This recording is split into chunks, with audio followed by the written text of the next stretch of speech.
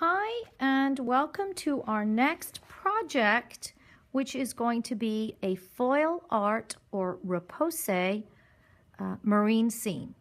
So the tools you're going to need today are going to be a piece of tracing paper, a stick with a pointed end or the end of a paintbrush, some foil, a surface that you can press against, and we're going to be using Sharpie markers, but they have a special tip on the end, almost like a paintbrush. So the first thing you're going to do is you're going to choose your image.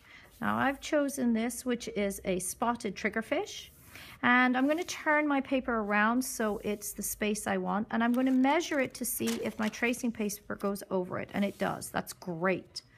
So the first thing I'm going to do is I'm going to trace with a pencil the outline of this particular fish, like so. Now with this fish in place, I'm going to get my squishy mat and I'm going to get my piece of foil. I'm going to place my foil on top of my mat, and I'm going to place my paper, tissue paper or trace paper on top. And now, using the pointed end, I am going to retrace by digging hard onto the foil. And I can start wherever I want.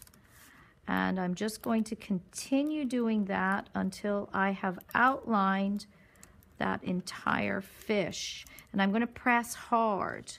As you can see, it can come out. So here's one that I finished already. As you can see, it is well dug in. And at this point now, I'm going to add any other decoration that I would like. For instance, seaweed or a rock. I will just draw that in.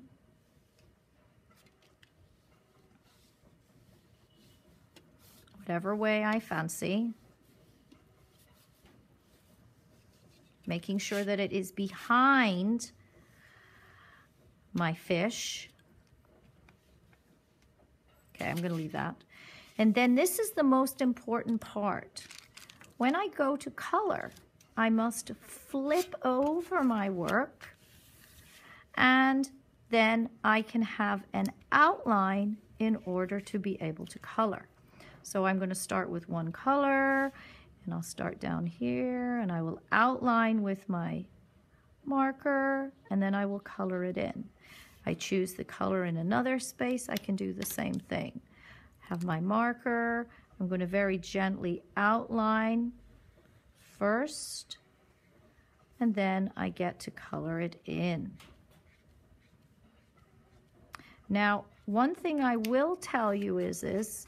It is a good idea to keep the brush strokes in the same direction. So if I am going to be coloring in this way, then I want to keep my brush strokes all in the same direction. Otherwise, it doesn't look great. And this is what it will look like when it is done and you are complete.